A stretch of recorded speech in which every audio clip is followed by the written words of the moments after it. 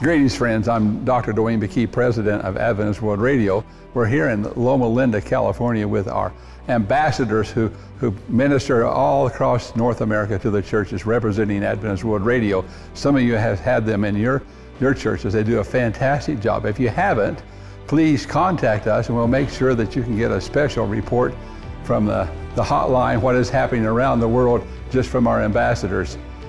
This month's President's Report, I'm going to take you to a place in the world that you won't ever go. I don't think. It's a country that's very closed. We have a secret weapon that goes into that country. We have 7 groups waiting to be baptized, and Cammie is going to tell us that story right now. It says in Acts 16:9 and 10, during the night, Paul had a vision of a man of Macedonia standing and begging him, "Come over to Macedonia and help us." There are many people around the world waiting for someone to share Jesus with them. This is why the Lord has commissioned us to go out to the people, and AWR is doing just that. In many places, no Adventist church resides, and there is a need for the Adventist message in their own languages. We travel through the bustling streets and alleyways to meet a faithful Bible worker. It is in a colorful apartment we meet Lily. After a brief hug, she shows me that she is currently translating the Bible into the local language on her laptop. She takes careful notes and is filled with joy, knowing that many lives will be changed because of what she does. Lily tries to teach me a few words, which I find challenging. She leads us to her patio of flowers as she tells me her story. After school, I got married. Her husband was a Roman Catholic. Though she did not understand the Bible, she followed his belief. She wanted to know more than the priest taught, but her husband never allowed her to even touch his Bible. For 20 years, I followed my husband's belief, not truly knowing my Jesus. In 2018, an Adventist World Radio representative journeyed to her town, seeking someone to translate AWR sermons to the local language, and Lily was very willing to help. But then she was confused, as what she was translating was very different to what she was taught. And then suddenly, she got very sick. The devil was trying to stop the work I was doing. In her sickness, she heard a voice warning her, "Do not open your Bible or you will die."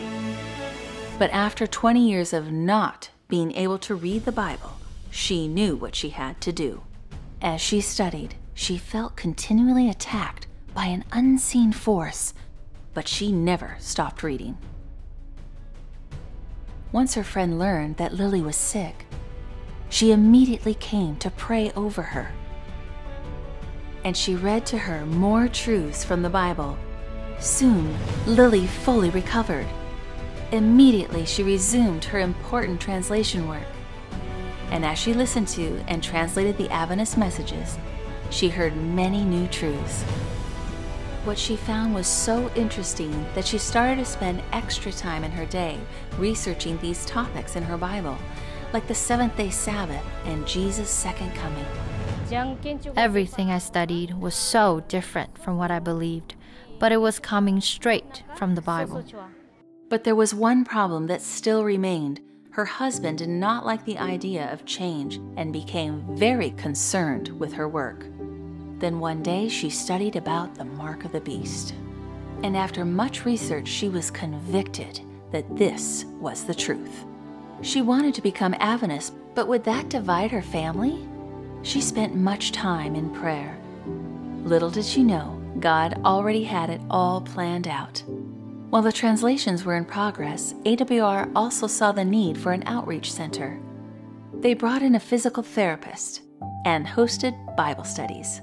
When the place opened, word of how people were being helped spread fast, and the people from the city flocked to the center. Paralytic patients from surrounding areas made their way there. People from neighboring countries also came to be healed. and all heard about the loving Jesus while there. During this time, someone was observing the Adventists in the center. When he witnessed their willingness to help others, his heart changed. I was shocked as my husband came to ask me about the Sabbath. So the two studied together, and he came to a conclusion. The Sabbath message is true. As principal of a local school, he stopped all schooling on the Sabbath and started to worship at home. There are now 6 people ready for baptism, including Lily. I'm grateful for AWR and the messages of hope and truth. Friends, consider the impact you can have upon others if you're willing to let the Lord lead. You have the power to direct a soul for Christ. Go to awr.org for videos, training, and more. Join AWR 360 as we share the gospel around this world. No walls, no borders, and no limits. This is AWR 360.